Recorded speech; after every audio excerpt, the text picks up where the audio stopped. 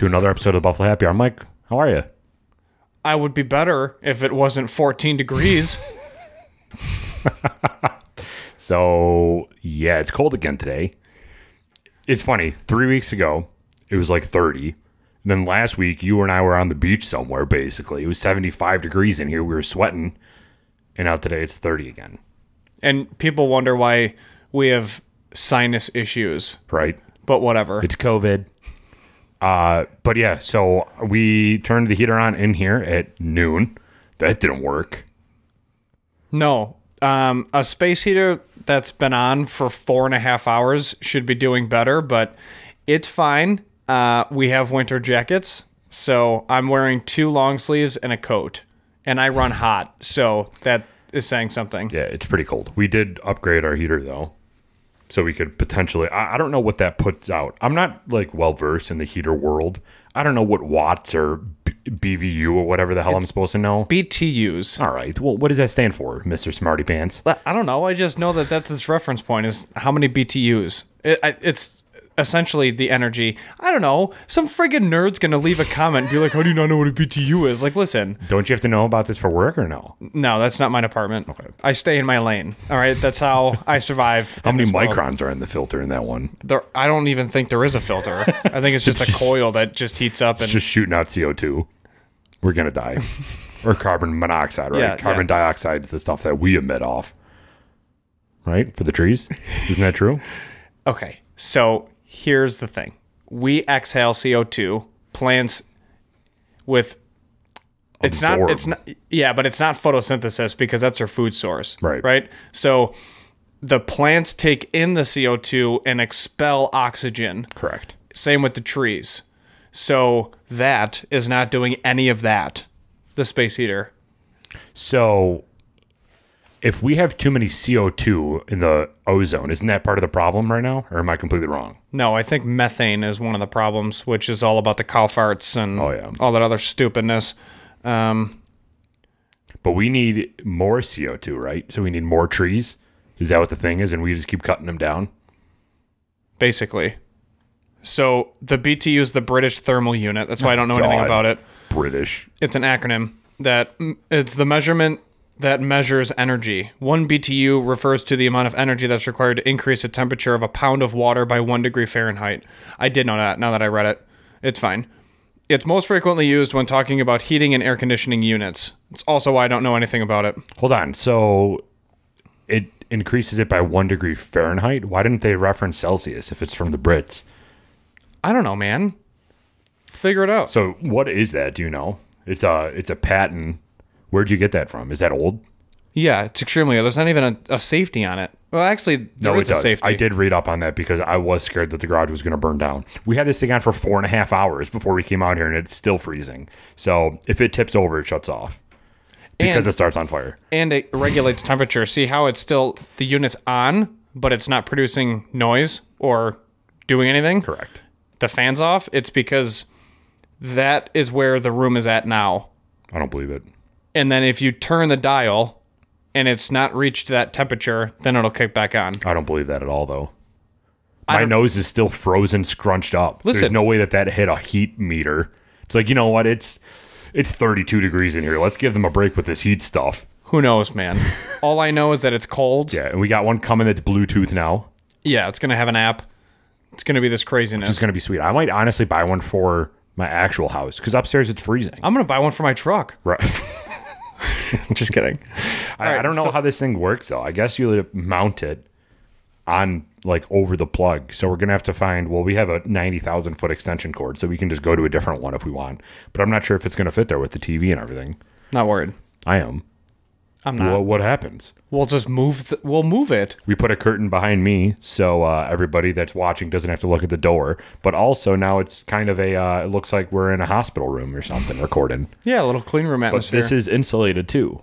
So obviously you have the 2 inches below and the 4 inches above where the heat or the coldness can come through. But I mean, maybe it's doing something. I don't know. Maybe. Something's better than nothing is my take. So that is very true. We'll crank this thing. We'll see what happens. We'll figure it out. Yeah, but we can't run it while we're recording because one, it's loud, and two, the lights start dimming. Right. Because I don't have much power out here. So we're just going to like see how it goes. I'm excited. All right. So what's going on, man? How was your week?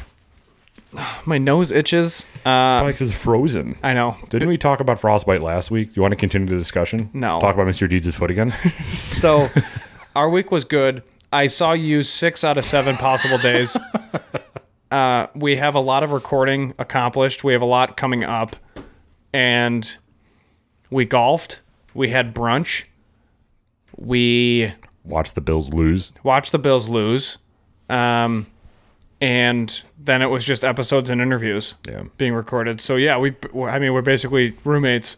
Basically. I probably see you more than I see Gina some weeks. No doubt. But we're going to try to limit it to one interview a week. It's getting a lot.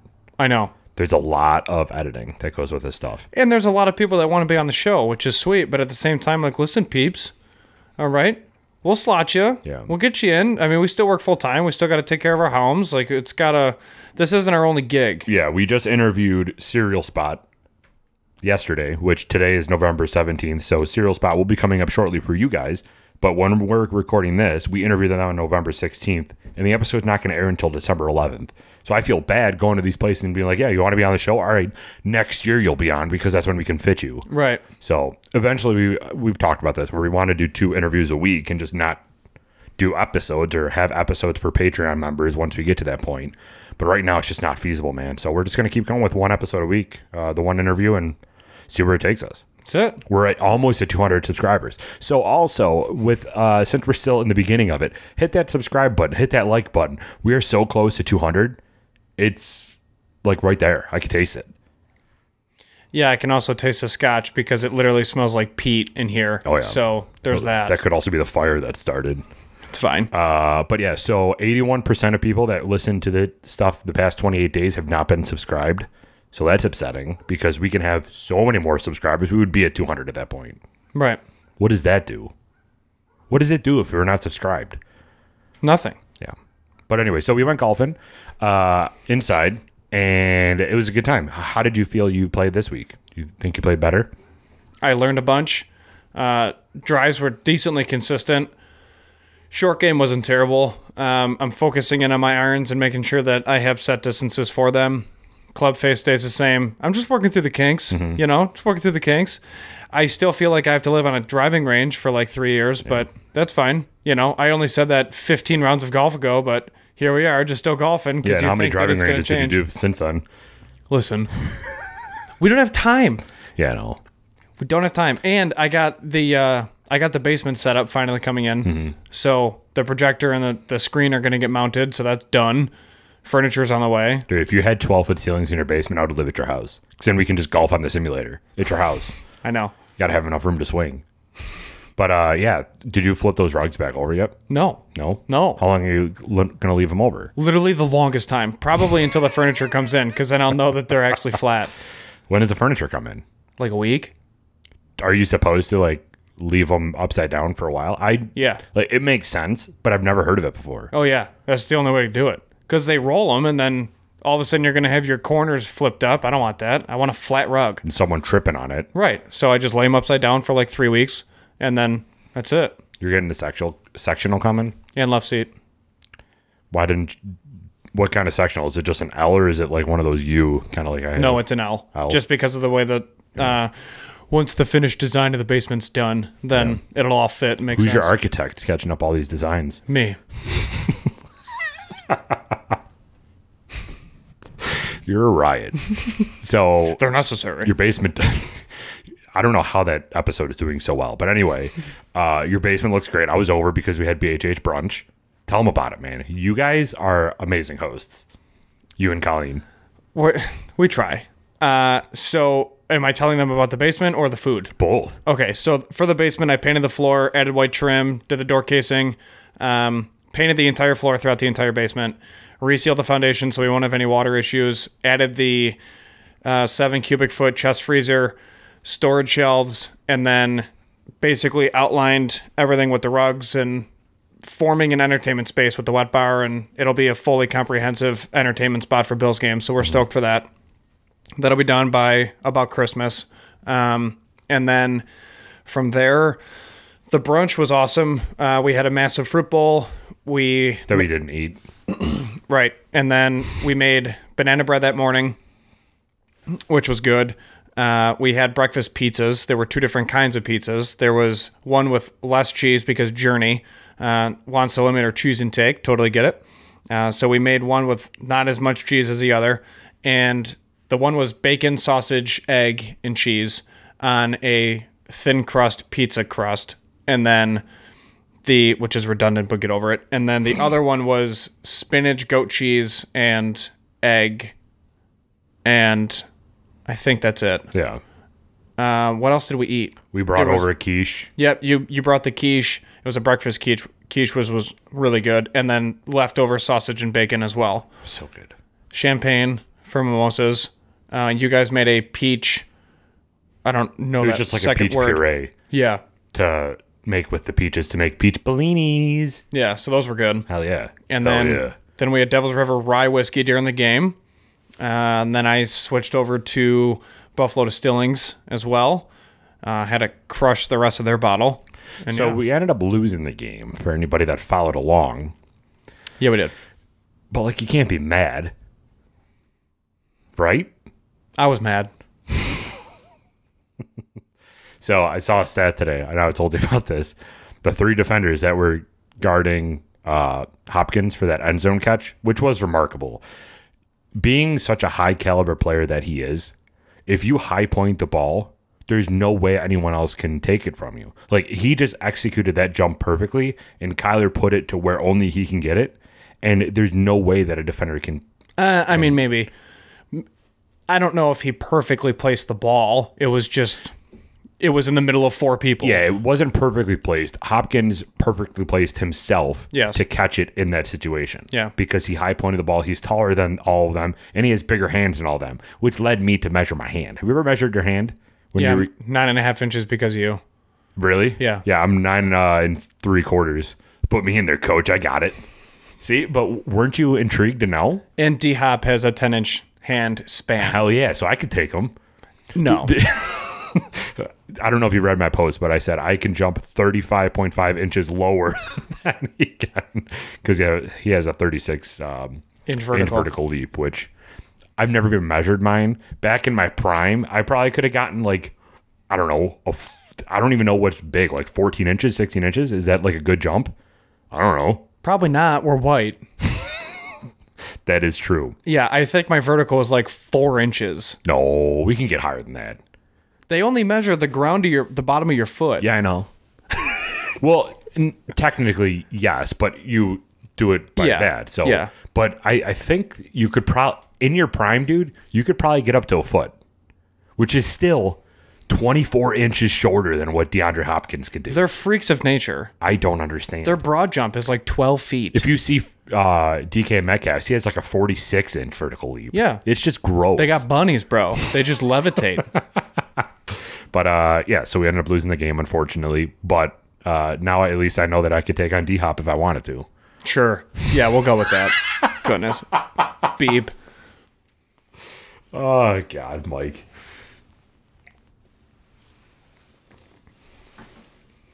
Oh, God, I love scotch so much. It's chilled too, just because it's 14 degrees in here. Golly. I love it, man. All right, so let's talk about it. All right, let's dive into the whiskey section.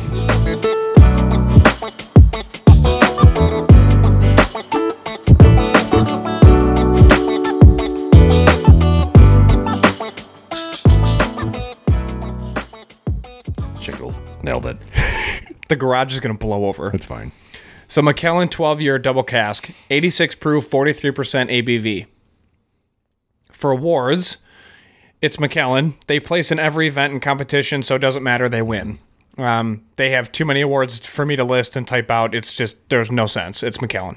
Okay. For the company background, it's pretty interesting. The distillery is built on 6 pillars. So the pillars are spiritual home. Oh, so actual figuratively- pillars, figurative yes. pillars, not six literal. things in the ground. Gotcha. So spiritual home, curiously small stills, a finest cut, exceptional oak casks, natural color, and peerless spirit. So kind of touching on all of that, the best part is in 1824, Alexander Reed was a school teacher and a barley farmer. He founded the Macallan Distillery after the Scottish excise tax. The Scottish excise ace legalized distilling. So Scotland legalized distilling. He was a teacher, and he's like, I want to get everybody drunk. So Perfect. Because he was a barley farmer, he's like, let's open up a distillery and let's go to town. In 1824.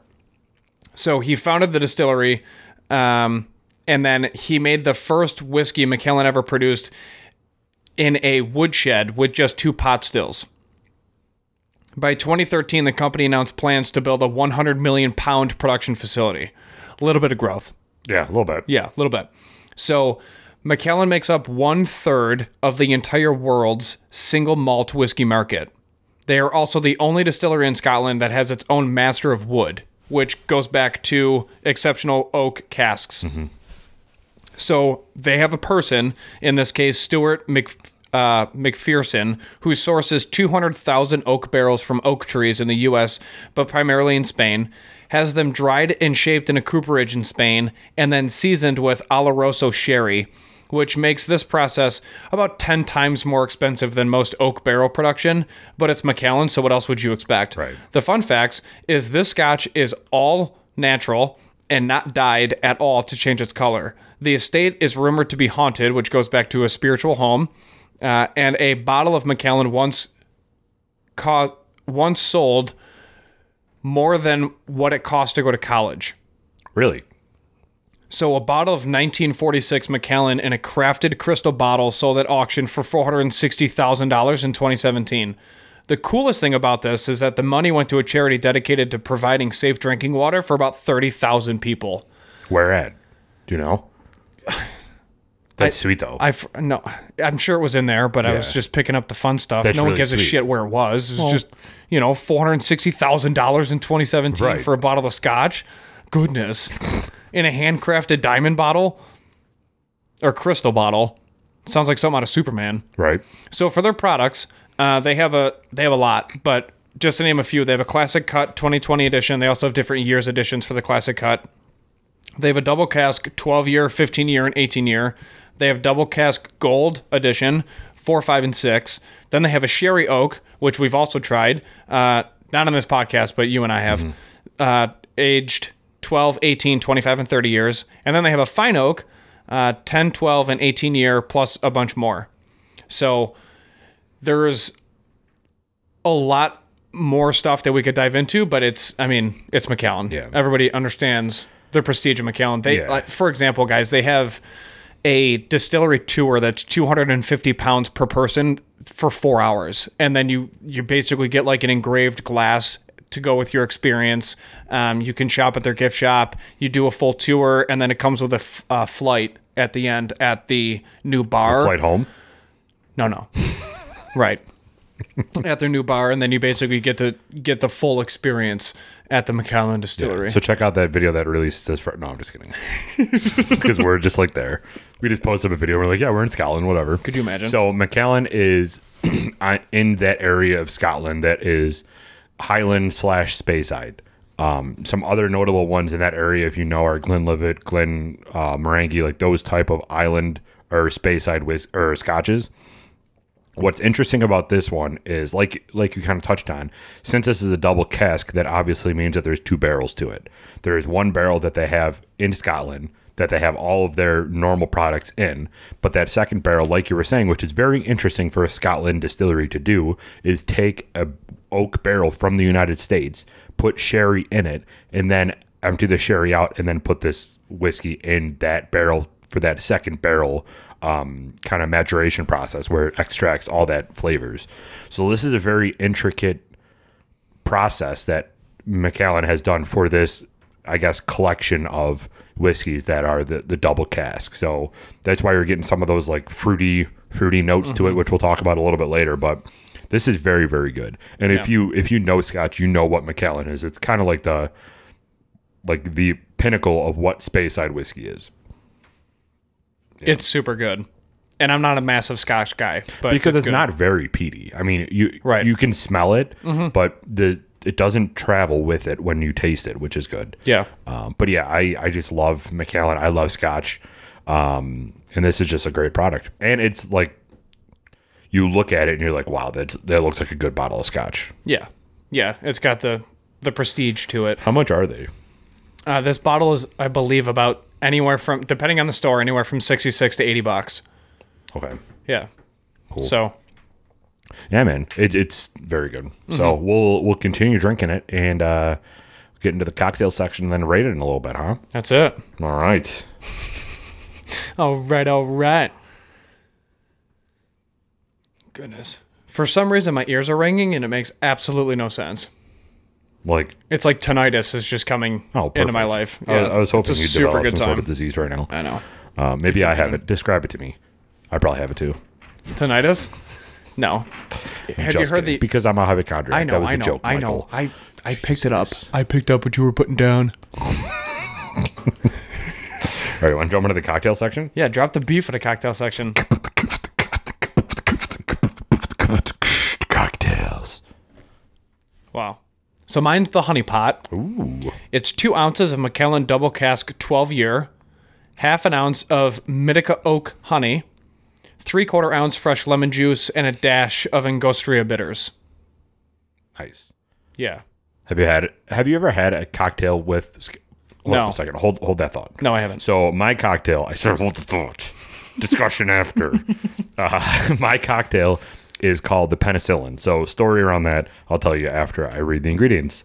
See that, Michael? Leave them hanging. All right, so 2 ounces of blended Scotch, 3/4 of an ounce of lemon juice, freshly squeezed, 3/4 of an ounce of honey ginger syrup, 1/4 ounce of Islay single malt Scotch, and garnish with a candied ginger. So you're putting 2 different types of Scotch in there. The blended single malt would be one, and then you could put this single malt Scotch of Macallan in there as well if you want. But yeah, you add the blended Scotch, lemon juice, and syrup into a shaker with ice and shake until well chilled, like this is right now because it's -4 degrees in here. Strain into a rocks glass over fresh ice, top with a smoky single malt Scotch, and then garnish with a piece of candied ginger. And that's how you have that. Now I want candy. Yeah, so how to make a honey ginger syrup, which would be very interesting. And I should actually do this because I do love this cocktail. Honey ginger syrup. You combine 1 cup of honey, 1 6-inch piece of peeled and thinly sliced ginger, and 1 cup of water in a saucepan over high heat and bring to a boil. Reduce heat to a medium, and simmer for 5 minutes. Place in the refrigerator to steep overnight and strain with a cheesecloth. I don't even know what a cheesecloth is. Really? Do you know what a cheesecloth is? Yeah, hell yeah. We used it during urban ops for area reconnaissance. Or I'm sorry. No, I was right. For area reconnaissance missions. What is it? So cheesecloth can be used to break up silhouettes. But it's basically just a finely meshed screen, essentially. It's really thin. But you would angle it. This is going to get pretty technical, but you would use cheesecloth to angle, say you're in front of a window and then you're conducting surveillance outside of the window. Sorry, NSA and CIA, don't flip out. You take cheesecloth and then you put it on an angle in front of you, and then you're behind it. And then what that happens is the light reflects due to refraction. Yeah. It bounces out and then it breaks up the silhouette. So somebody just sees a blank window when really there's somebody behind that. And then you would just camouflage what's behind you, dim the lights and all that other craziness, and then you have a fully operational AO inside of a room. So, yeah, that's all part of That's pretty sweet. reconnaissance for urban ops. Well, have you ever seen that thing that like women post about like, oh, be wary of this, where there's a 2-way mirror and then they put their finger against the mirror, and if there's a gap there, that means that someone's watching you pee on the other side of the mirror. Have you seen that circulate? No, first of all, I'm not a pervert, and then second of all, the life that I'm not saying I did it. No, I know, but the life that women have to live. Yeah. Are you kidding? How is it? Why is that a thing? Right. Because peeping Tom is obviously not our Tom, but a Tom is. Peeping Tom. I know. Yeah, it's disgusting. I don't understand. There she's going. Because it's 14 degrees. Yeah, it reached -4 in here, so the heater's like, all right, I'll cut them some slack. I don't even think the mics are going to pick that up. Yeah, I don't know. We'll see. If it's annoying, just... It only works for 3 seconds. It was like, all right, it got up to 40.5 degrees. It's fine. As long as they don't get frostbite, I'm not held responsible for this. But so I went to Hydraulic Hearth, which subscribe because they're going to be on an episode in the future. A little teaser for that. Went to Hydraulic Hearth, and the dude behind the bar, when I go to a bar, and we probably talked about this already, but when I go to a bar, I want to sit at the bar to talk with the bartender.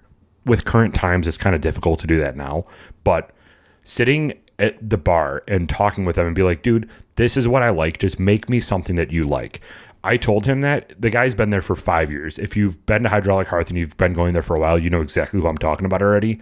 The dude got like his face lit up. He's like, oh yeah, absolutely. Let's do this. So he gave me a pretty sweet and like tarty drink first. And then I went back up to him and I'm like, hey, I'll take another one. This time, can I make it a little bit more smoky and like manly, you know?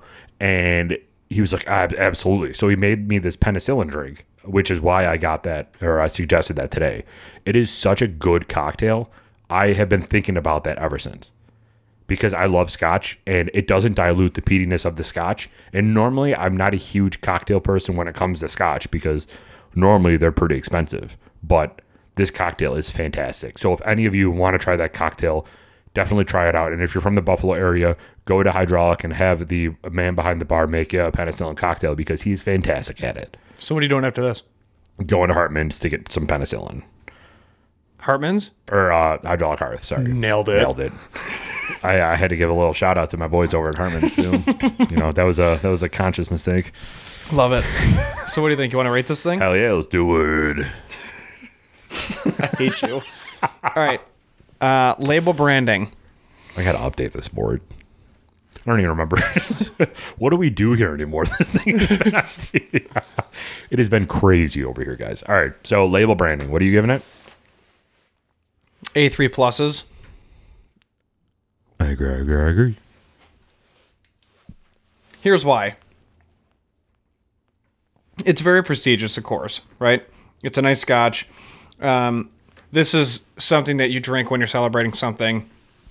You don't just have this because it's a Tuesday, unless you're the Buffalo Happy Hour. Yeah. But I like this box, of course. I love most marketing material. Makes me super happy inside. But the bottle itself, what I do like is the age. I'm not going to point with my... Point with your finger. No, I almost said something that would have got us like in trouble by, I don't know, somebody that censors things because the army almost came out of my word hole. But anyways, I like the fact that this is here and it's kind of embedded into the bottle. It's not just kind of like a piece of, like that's the glass is shaped to that. Gotcha, okay. Yeah, so I like that a lot. I can't see that from here. That's sweet. Yeah, I like that a lot. The label is it's very professional and elegant. So I do like that a lot. And I love the color of the scotch, which I think actually enhances the label and branding. Absolutely. Because when you look at it, you're like, oh, damn. So this is something a little more unique because most distilleries around the world dye their whiskey. Yeah. And most people don't know that. So to have something this raw, again, natural color is one of their 6 pillars, I think it needs to be discussed and given credit to. Yeah. It's a nice... So with that label at the top, it is a different color gold than what you would expect. Yeah. It's not this blasting gold that you would associate with. It's kind of more of like a copper gold, which mirrors the color of the whiskey. So it kind of all blends in, which is nice. Macallan's marketing department is fantastic because they are a budget, not a budget, I shouldn't say that, but they are a less expensive scotch. This is only $60. I mean, you can get some crazy scotches for like $200. They are a budget type of scotch with an elite name tied to it. Their marketing department has killed it for a very long time. They're at every single convention. They just do everything that they can to get their name out there, and their product speaks for itself. Yeah. A3 pluses. I like it. Nose.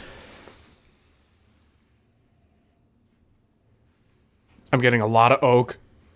A lot of butterscotch and caramel. Yeah.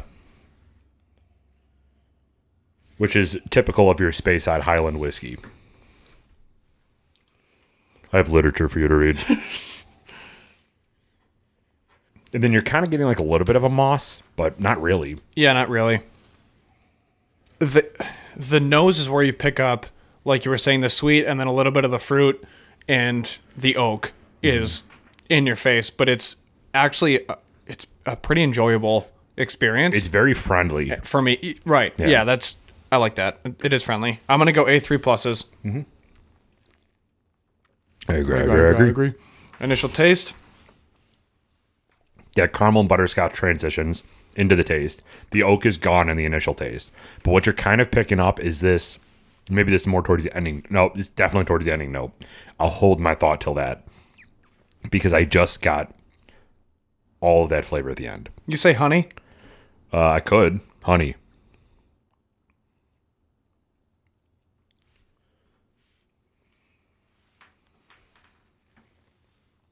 It's also, this is like legitimately chilled, Yeah. which is pretty cool because most people have scotch on the rocks, but we're having it chilled neat, Right. which is a pretty unique experience. But cheers to Buffalo and yeah. Scotland. They probably do the same thing because it's if that heater turns on again, we might have it slightly less chilled by 0.5 degrees. if that UBT or whatever, BTU, BVU. BTU. Bravo Tango uniform. Initial taste, I'm going to go A++. Okay. I'll take it. I agree. Ending note, Fig.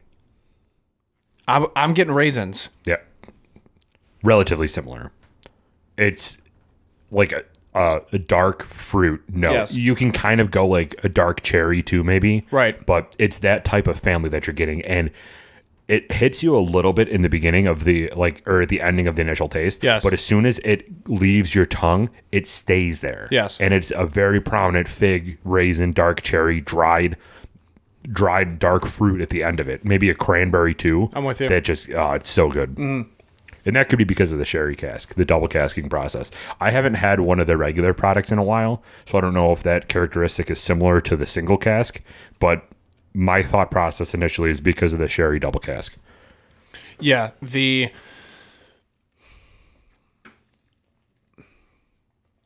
sherry cask is so much sweeter than this double cask. Oh, yeah? So much sweeter. We'll probably do it next week, but Yeah. it's fine. I mean, we haven't bought any products in so long. No.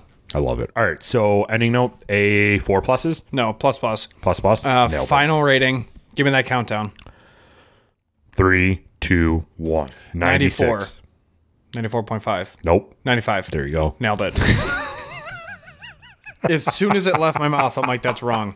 That's wrong. That's definitely wrong, Mike.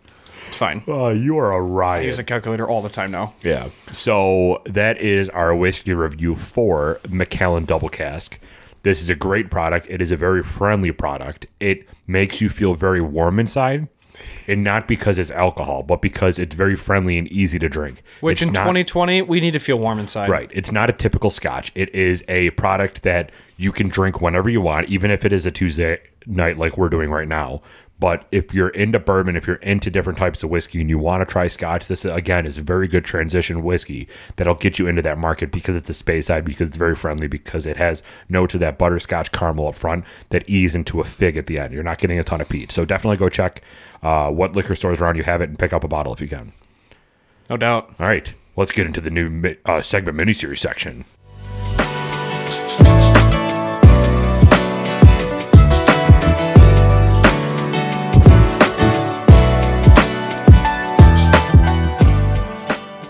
We have a lot to talk about, so we'll dive in. You start, and then I'll wrap up. Yeah, so anybody that's new here right now, we'll try to what are you blow through new this here? right now. Yeah, so anybody that's new here right now, we have this new segment in our show where we call it a segment miniseries. In this segment miniseries, we're focusing on the history of Buffalo. We've been on 4 episodes so far. This is going to be our 5th in this series. Started off at pre-colonization, and right now we're going to talk about the railroads in the industry from 1850 to 1900. So if you're interested in anything that happened before 1850, check out our playlist that goes through all those episodes in order and go check them out. Leave a comment or a like or something. But right now we're going to talk about railroads and industry. So by 1850, the city's population was about 81,000. And by 1853, Buffalo annexed Black Rock, which had been Buffalo's fierce rival for the canal terminus.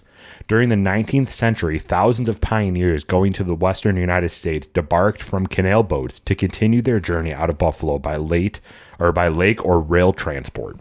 During their stopover, many experienced the pleasures and dangers of Buffalo's notorious canal district.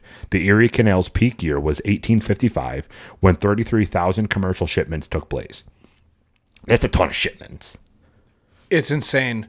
And a lot changes because of that time frame of 50 years. Yeah. So Buffalo was part, and this is more just keynotes, and we'll dive into the specifics later on. But Buffalo was part of and the seat of Niagara County until the legislature passed an act separating the two on April 2nd, 1861. In 1852, randomly, a man was publicly hanged, I'm pretty sure, for murdering his wife of 3 months. What's the story behind that? Was that just like the first Buffalo hanging? No. Oh, nailed it. But it was just a keynote, because you can go back in public records and see what happened by year in the city of Buffalo, and that was one of the keynotes that happened that year in the city of Buffalo. The guy was married for 3 months, killed his wife after getting, not like, because courts weren't necessarily set up like a municipal court like today. That's later in this 50-year time frame. But how long do you think that they were together before they ultimately got married, and then he's like, you know what, I gotta kill you? Well, I don't know, because he hit her with the end of an axe, like the shaft end of the axe, and then got in trouble for that. And then like a couple weeks later, he flipped the axe around and he's like, let me try this again. But I couldn't find how he killed her. But his last words were, he was screaming like, I didn't murder my wife. And then they just pulled the lever and he was hanged publicly in like Niagara Square. So he gone, Jesus. Well, don't kill your wife. Do you think they lived together before? And he's just like, you know what? We're starting to live together now. You don't clean the dishes very quickly. So you know what? I'm just going to try the end of this act, and then we'll see how it goes from there. It's pretty wild. Maybe. What a riot. I know. I mean, 1852 must have been a really dull year if that was the thing of record for that year. But anyway, So William Fargo, Buffalo native, he partnered with Henry Wells and formed Wells Fargo and Company, which is one of the bigger banks in the entire area. Grover Cleveland lived in Buffalo from 1854 until 1882, and he has a great golf course if anybody wanted to check that out, and served as Buffalo's mayor from 1882 until 1883 before eventually becoming the 22nd and the 24th president of the United States. Who is the 23rd? Who's in between them? I can't remember. Me either. Go ahead. But we're really good at this. Yeah. All right. President-elect Abraham Lincoln was the 20th. No, I'm just kidding. Visits Buffalo on February 16th as a part of his trip to Washington, D.C. to accept the presidency of the United States. Lincoln stayed at the American Hotel on Main Street between Eagle and Court.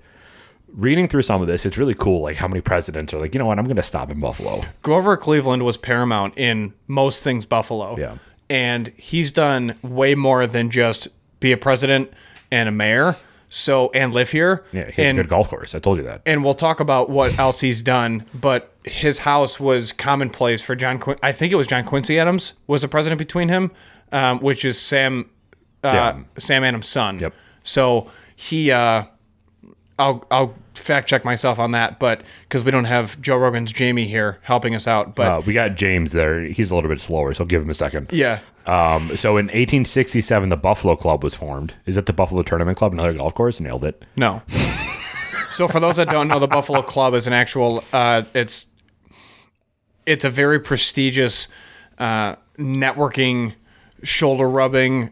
The people that are Buffalo are members there. It's an insane monthly due that you have to pay, and then it's mainly used for like businesses and networking and a lot of politics, financial planners, and that. Yeah, it's a networking club. It's all about status.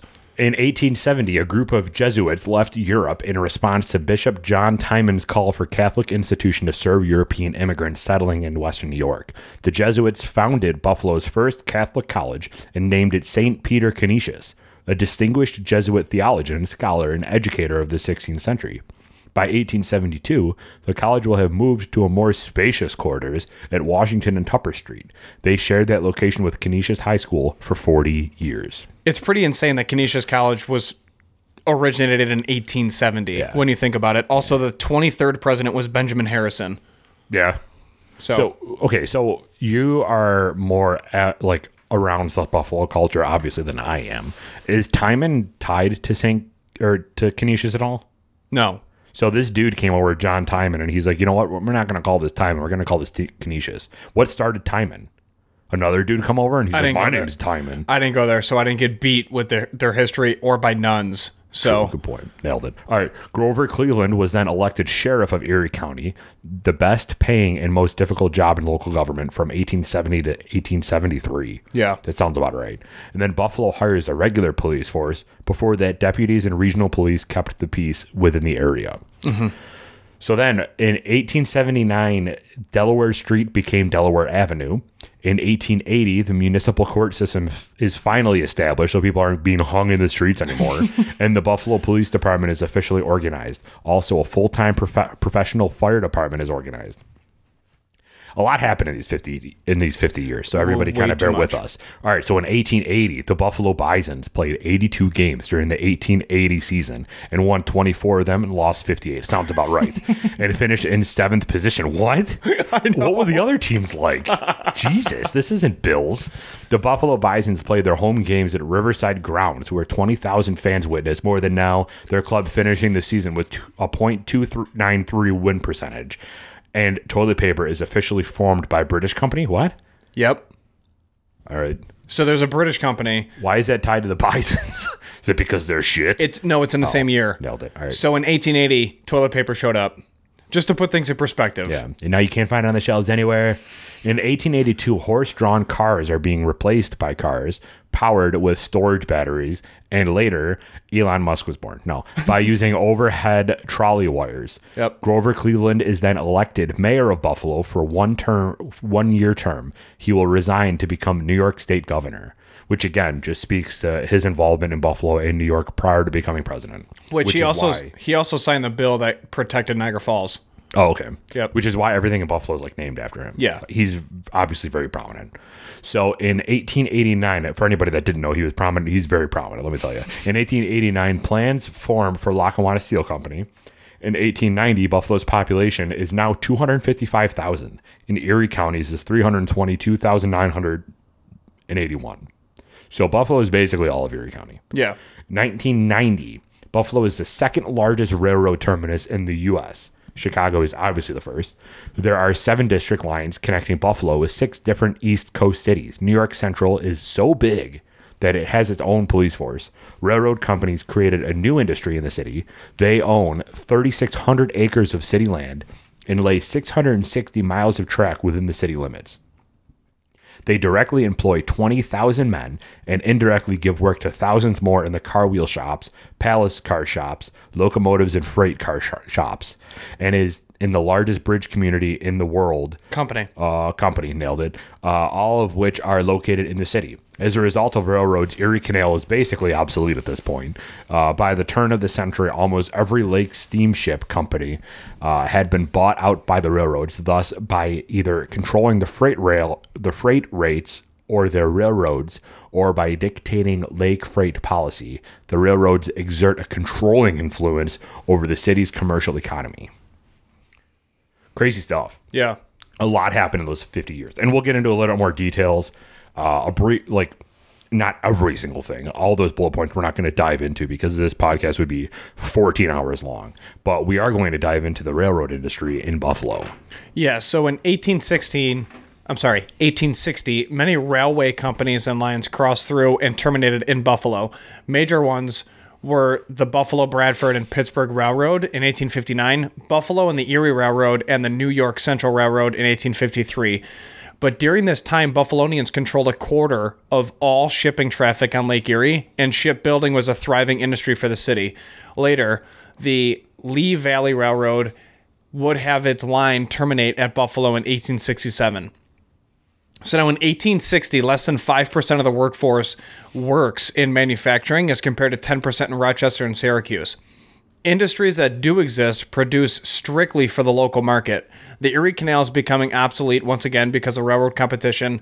It's just too slow, too expensive, and you can't use it most times because it's frozen during the winter months. Like we are right now. So, correct. So this led to the strike of 1877, which actually had a lot of implications moving forward and an interesting use of personnel. But essentially what happened was Every city and small town in the industrial Northeast is affected by the uprisings of 1877, when thousands of railroad workers striked because they were protesting a 10% wage reduction on all the railroads throughout the region. Violence basically broke out everywhere. So small towns, including West Virginia, New York, Pennsylvania, Pittsburgh, Baltimore, Chicago, and Buffalo. Everybody went up in arms. So in Buffalo specifically, disputes between capital and labor had traditionally been limited to small, isolated confrontations between skilled workers and small-scale businessmen. Yeah, because they'd be hung if they did anything crazy. Yeah. But the railroad strike of 1877 comes as an incredible shock because it was so widespread across the country. It created panic and uncertainty and terror in the city. So in early July of 1877, on the east side and in South Buffalo, where railroad lines and yards are so prevalent, strikers concentrated on disrupting the movement of passengers and freight cars. Listen to this. So they pull out switch lights, they grease the tracks, they take possession of the locomotives, they uncouple trains, which means they break them apart car by car, and then they successfully threaten strike breakers. So 300 volunteers, 1,600 state militiamen, 1,800 Civil War veterans, plus the cops are marshaled to deal with the emergency. Yeah, so if anybody was wondering, this is what Red Dead Redemption was based off of. Continue, Mike. So in street clashes, 8 soldiers were wounded and 8 strikers were killed. The strikers got little local support and were quickly demoralized. No other group of workers joined them. No newspaper endorsed their efforts, which obviously shows you the power of media. And within a week, the resistance was broken. Fake news. Fake news. So the Buffalo Central Terminal wasn't constructed until 1929. Yeah, I thought that was super interesting because I thought Buffalo Central Terminal is a historic monument. Like it has historic rights. It can't be touched, basically. And I thought that would have dated back to the start of the railroad back in what, 1860 or whatever? 1870s. Yeah, and it didn't start until 50 years later, 6 years later, which is pretty crazy. So yeah. I looked that up because I was going to do a ton of research on it. But we'll get to that next episode. Stay tuned. So there was obviously something that happened in the country between 1850 and 1900. I don't think so. Yeah, maybe not. So the Civil War and the draft and the importance of it for Buffalo, the WASP elite, which is the white Anglo-Saxon Protestants, benefited from the Civil War. Of course, the rich get richer. Yeah, bastards. So not only were they able to avoid service in the military, because some of the WASP elites, however, chose to serve as officers in local militia companies, but they profited enormously as a result. Buffalo grew and prospered greatly during the war. The population continued its rapid increase from 81,029 in 1860 to 94,210 5 years later. That's crazy. And its lake-oriented economy boomed as other commercial arteries and outlets like the Mississippi River and New Orleans were closed to raw materials from the Midwest. So by the end of the war, Buffalo's position as a leading inland port in the U.S. was more firmly fixed than ever before. That's crazy. And it's essentially because the North was starving the South of resources. So we shut the Mississippi River out, and then we starved New Orleans and their ports, and then that's how the North won. For everybody in the South listening, hate to break it to you. Hold on, the North won? So the draft was imposed on a community only in the event that a predetermined quota was not filled by area volunteers. The county's annual quota was 3,808. So 3,808 people were all that was needed to volunteer to fill the quota. Out of 92,000 at the point. Yeah. In a frenzied and last-ditch effort to hire the needy to volunteer, bounty funds were created by the Common Council at the intense urging of Mayor Fargo. The Erie County Board of Supervisors, the Board of Trade, and private funds, and the average bounty increases from $150 to $500 a head. This is totally Red Dead Redemption, just saying. I had a lot of bounties in Red Dead. So while even this generous bounty fund does not prevent the imposition of a draft in Erie County, it does enable most of the wealthier and more influential citizens to escape it because they could just pay it. Among them is Grover Cleveland, who's a young and politically ambitious lawyer who, He was politically ambitious? Never would have thought. Yeah, really. By paying $500 to a recently arrived Polish immigrant, is able to pass the war in the comfort and prosperity of his blossoming legal practice. So because of that, the 155th New York Volunteer Infantry Regiment was formed in October 1862, which included more than 400 Buffalo men, most of which were Irish, keynote, heed President Abraham Lincoln's call for additional volunteers during the Civil War and crowded into Fort Porter near present-day Peace Bridge to become the basis of the 155th New York Volunteer Infantry Regiment. So the draft had a huge effect on race relations within Buffalo. So this is pretty hairy. The draft and the bounty system provoked intense reactions among the city immigrants, particularly among the unskilled laborers who were most vulnerable to the system because they couldn't pay it. Right. So in late July and early August 1863, in protest against low wages, almost 100 dock workers and stevedores, primarily Irish, go out on a strike. And their employers respond by hiring black people as strike breakers. So they basically just caused a huge intake in or uptick in violence because the Irish were like, fine, then we'll just fight you. Sure. Right. So coming within months of the Emancipation Proclamation, the strike breaking by blacks take on a ominous. Thank you. My mouth was like not doing that. Unique New York. Unique New York. And complex meaning for the Irish waterfront workers. So the Irish were asking, are you expecting me to offer my life to free people who offer thanks by breaking the strike? That was the point the Irish made. Yep. The angry dock workers stampede away from the waterfront, across Main Street business sections, and into the small black residential section in the eastern part of the city. After hours of uncertainty, the rioters are dispersed by the 65th and 74th Militia Regiments, who just returned from riot duty in New York, and they were working in partnership with local PD and citizens posing of about 7,000 people. It's crazy that they were rioting back then when they didn't even have TVs to steal from Walmart. It's crazy. Right. I mean, what were they even rioting for at that point? We're going to get shut down. So this brings us right into a more cheerier subject, the history of the Buffalo Zoo. So Jacob E. Bergtold, a Buffalo furrier, that sounds weird, presented a pair of deer to the city of Buffalo to provide the deer with room to graze. Elam R. Jewett, the publisher of the Buffalo Daily Journal, offered to house the deer on his estate. Simultaneously, plans were being made for the municipal North Park, today Delaware Park, and Mayor William F. Rogers hired landscape architect Frederick Law Olmsted to include a zoo as part of the park's design. 5 years after the deer were donated, more animals were added to the collection, and the first permanent building was erected, signifying the establishment of the Buffalo Zoological Garden in 1875. So that's the start of the zoo. Yeah, and in 1875, the zoo was officially founded, which makes it the 7th oldest zoo in the country. And in regards to tourism, it's the second largest attraction, second to Niagara Falls. They bring in about 400,000 people annually. The zoo's located on 23.5 acres. It's open year-round. It features 1,200 wild and exotic animals, as well as 320 different species of plants. So that's pretty interesting. The accreditation process is a bear, and the Buffalo Zoo is accredited, no pun intended, but the Buffalo Zoo is accredited, so I wanted to throw this fact in because that changes the entire game of the Buffalo Zoo, because most zoos are not accredited. Yeah. So the accreditation is a process by which a program, organization, or institution is evaluated by recognized experts in the profession and is measured against the established standards and best practices of that profession. Only those zoos and aquariums that earn AZA accreditation can become members of the AZA, which accreditation means the official recognition and approval of a zoo, aquarium, wildlife park, or sanctuary by a group of experts.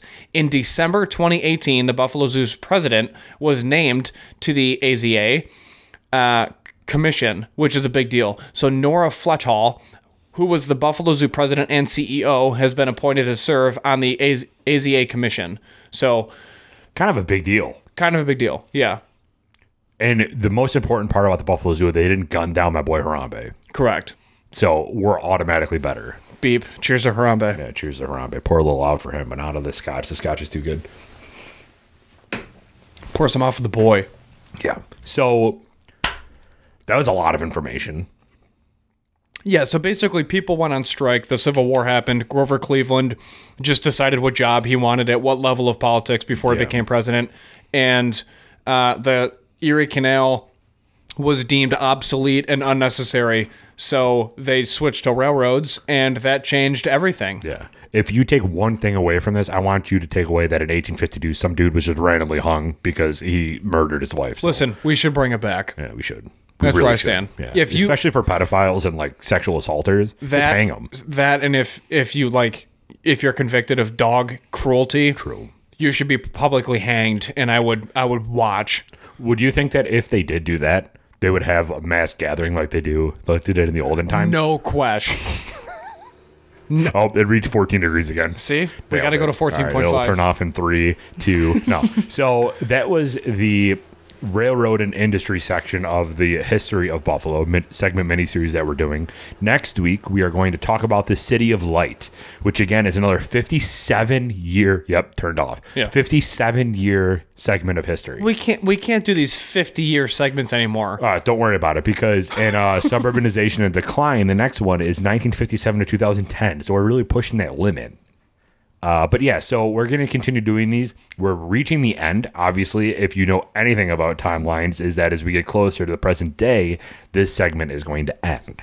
So, and it's going to end with COVID. No, so we just talked about railroad and industry. Last week we talked about Erie Canal. If you're interested in anything prior to 1850, go back and check out that episode. Because we have this whole playlist built out for you guys to be able to easily access what year you want to look at and hear the history of that. But you have to bear our talks beforehand. Which is fine. Which is absolutely fine. Michael, I think it's time. Is it? Yes, it is time. All right. Take us out. Do the plugs. All right. Had to take a deep breath. We are on Facebook as a Buffalo Happy Hour. We are on Instagram as Buffalo Happy Hour 12. We're still suing the person that has Buffalo Happy Hour on Instagram. I know. We are not on Twitter because it's too negative. And we are on YouTube. Please subscribe. We appreciate any and all support. If you want to buy a sweater, we have some still available in most sizes. So we appreciate all support. Donations for the sweater is going to the Buffalo Niagara Waterkeepers nonprofit organization, which cleans our water and shorelines. Yep, and they make our sweaters make great Christmas gifts too. Yes. I can't emphasize this enough how comfortable they are, because honestly, my word doesn't mean anything to you people, because I'm trying to sell these sweatshirts. Who the hell is you people? You people, our listeners, because we don't have names for them yet. We're not trying to sell. We're trying to move product because we are trying to donate to a local nonprofit. AKA sell product so we can donate. Move isn't a better term. It means that we're giving it away for free, and we're not. So we're trying to sell these, but ask anybody that bought one. Honestly, not kidding. Ask anybody that has bought one of these sweatshirts, and you are going to be astounded with their response, because they are the best sweaters in all of the land. I can guarantee it. They're up there. Yeah. So everybody, this has been episode 62. 61 of the Buffalo Happy Hour podcast. Thank you for watching, everybody. We really appreciate it. And join us here next time. So just be a good person, drink responsibly, and we'll see you here next week. Don't litter. Peace.